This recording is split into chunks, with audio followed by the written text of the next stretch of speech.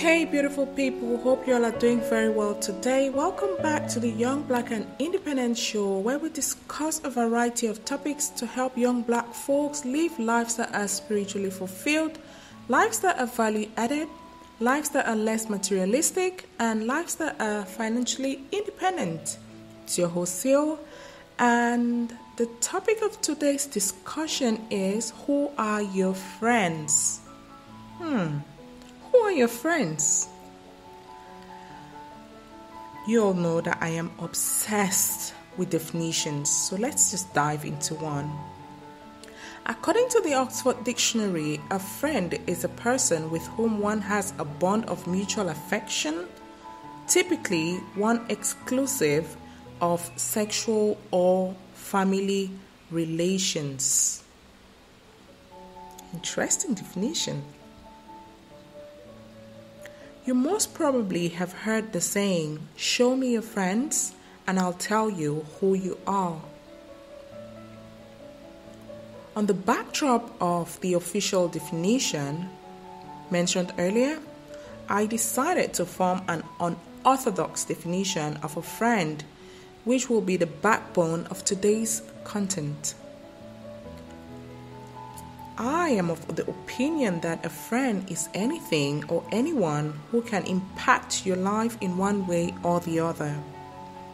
They often have the ability to influence your thoughts, your actions, your decisions, and your life in a general sense. That's a friend. You've probably wondered why some people are so close to their pet animals or extremely loyal to a radio station host or a TV series or what have you. Those are their friends. They would put everything on hold to attend to these friends. Friends are not only physical human beings like Mary, Tracy, Coden, Johan, or whatever your friend's name is, your physical friend. Your friends are equally the books you read. Your friends are the podcasts you listen to. Your friends are the movies you watch. Your friends are the mentors or the mentor you look up to. Your friends are the Facebook, WhatsApp, or other groups you belong to. Your friends are the YouTube, TikTok, or other videos you consume. These unorthodox friends impact your life in ways that are beyond your imagination. Having said that, does that make any sense to you? A very wise man once said, and I quote, "Your friends determine your values, and your values will determine your decisions. Your decisions will most likely determine your actions, and your actions will definitely be reflected on the results that you get." It definitely gets more interesting if you turn it around. If your results are nothing to write home about, you should check your actions. The actions that led you to the results that you got. If your actions were not so good, you want to check the decisions you made. And if your decisions were not all that, you must check your values. And if your values are not good, please check your friends immediately. If you want to change your life today, all you need to do is to change your friends. What you consume is a direct result of the friends you have. This includes the environment you're in, the physical friends you hang out with, the books you read or don't read, the Netflix shows you binge watch, the YouTube channel or podcast that you're subscribed to or not subscribed to.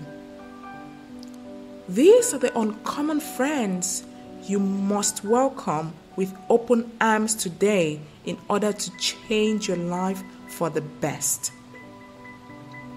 The first friends are books. Books can be extremely resourceful for your independence.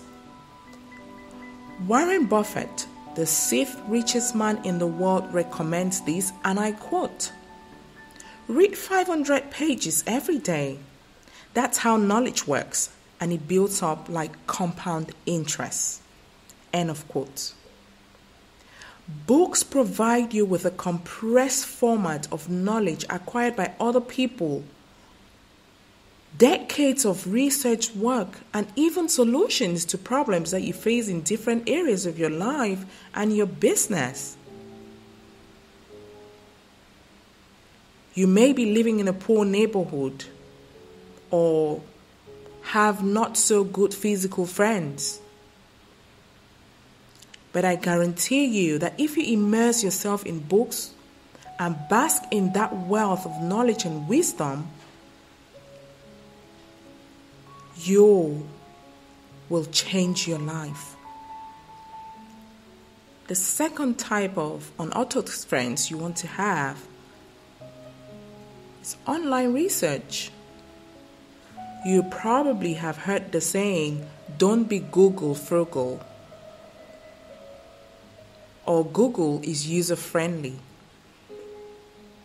You can find a wealth of free information on search engines like Google, Baidu, Bing, and Yahoo. Google, however, is the most popular amongst them, always ready to help you find exactly what you're looking for. This particular friend can help you learn a lot of information about your schoolwork, your health, your business, your relationship, your religion, and much more that will help you to set the right priorities for your life. After all, even the Bible warns us in Hosea chapter 4, verse 1, and I quote, "My people are destroyed for the lack of knowledge." However, a word of caution: not everything on the internet is true. You must learn good research skills. The first thing you want to do is always double check that some other sources are in agreement with what you've already found. You must always verify the credibility of the information. This credibility can be the academic profile of the author or their expertise in that particular field. The third type of unorthodox friends that you want to have are audio recordings. An example of a friend under this category is a good and solid podcast like the Young, Black and Independent show. Instead of listening to gossip, I urge you to focus on listening to value-added programs that will make you smarter rather than make you foolish. A study performed by Cambridge University found that, and I quote, "Sample groups of subjects regularly make the same assumptions about people's personalities, values, social class, and even their ethnicity based on their musical preferences." Can you imagine? I found that mind-blowing. That just the music you listen to, people can tell what your personality is, what your values are, the social class you're in, and even your ethnicity. Wow. The results of this research definitely reminded me of the saying, "Show me your friends and I'll tell you who you are. Show me the kind of music and I'll tell you what your social class is, what your values are, what your personality is, and what your ethnicity is. I can't have enough of that research. You may not realize it immediately, but the information you listen to has a direct effect on your hormones. Listening to enjoyable music like the one I have on the background right now reduces levels of the hormone cortisol in your body, preventing the effects of chronic stress. Remember that 60% of all the illnesses and diseases are caused by stress. Therefore, choose what you listen to meticulously and wisely. The last but not the least unorthodox friends that you should have are videos. You can consume video information via TV programs, YouTube channels, TeacherTube, TikTok, and so on.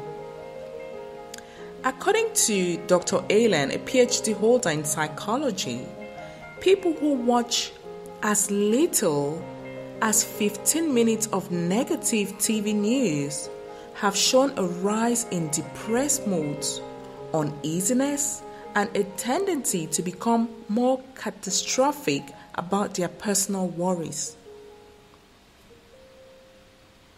That's not good. Which is why focusing on positive and less dramatic news, movies, or videos in general increases your likelihood of experiencing an increase of the productive immunoglobulin A. This is one of our first 4 lines of defense against attacking microorganisms. Wouldn't it be good to focus on building more of your immunoglobulin A rather than building up stress?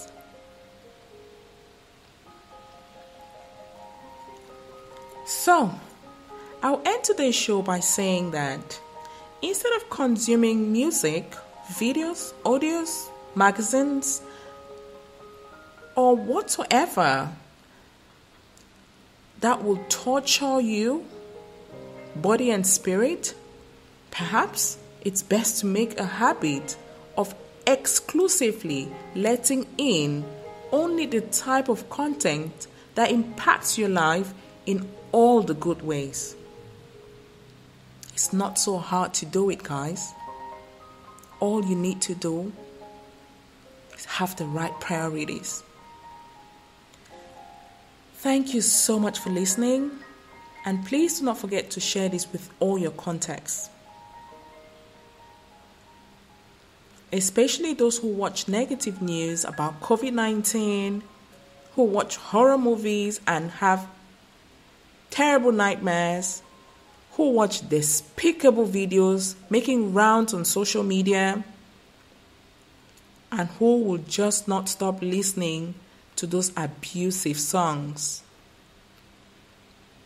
You can also follow us on all our social media: Twitter, Young and Independent; Facebook, Young and Independent Community; Instagram, Young and Independent 35; and YouTube, Young and Independent.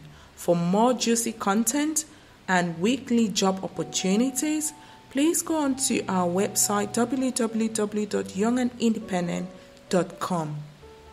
Thank you so much, and see you in our next episode. Bye.